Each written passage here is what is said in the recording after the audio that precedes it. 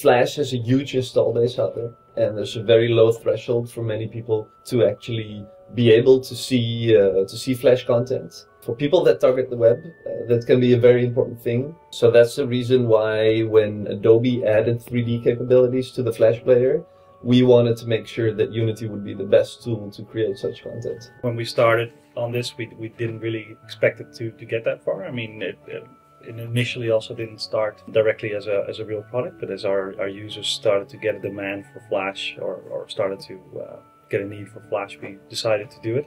One of the really nice things for us is to see that the initial expectations we had from running Unity on top of the Flash player weren't as high as what we're seeing now, even in quality, but also performance, in user experience. Around Christmas we did a public preview, which was like the first time that we sent our work into the public, and we were very curious what was going to happen, because we actually sent out a pretty rough build. We were not really sure, like, are people just going to yell at us, or like are they going to do something else? But actually it turns out they sent like a whole bunch of great games like in no time. So we were very, very happily surprised. We actually ran a contest where over Christmas we had a prize for the person that would really like put the product to the test and make something great with it. And we were just overwhelmed with the amount of entries and also with the quality of the entries. We were like, yes. I don't think any of us really expected that the feedback would be like, whoa. The quality of the content and the fun in the games and even the visual quality of the products we saw coming back is amazing. People had to jump through hoops, and that's something, of course, we don't want. We want this product to be as polished as possible.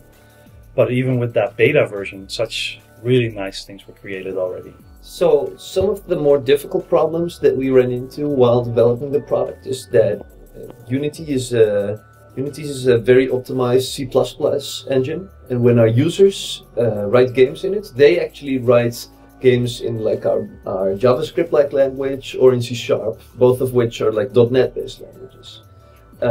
Neither of which are ActionScript.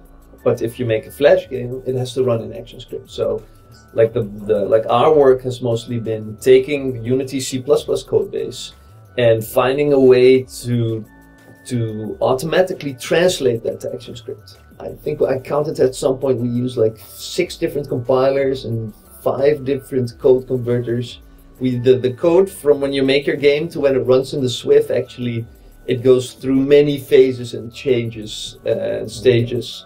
But the great thing is, like, if in the end it works the same as it works on iPhone, or as it works in your editor, or as it works with the Unity web player, or as it works on an Xbox. So it really fits into Unity's idea that you should only develop your game once, and if you decide that you want to target a new platform, that does not require you to like rewrite the whole technology for your game.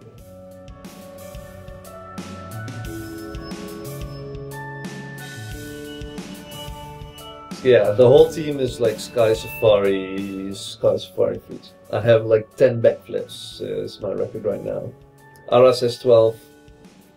But he's not on Game Center, so no one takes his word for it.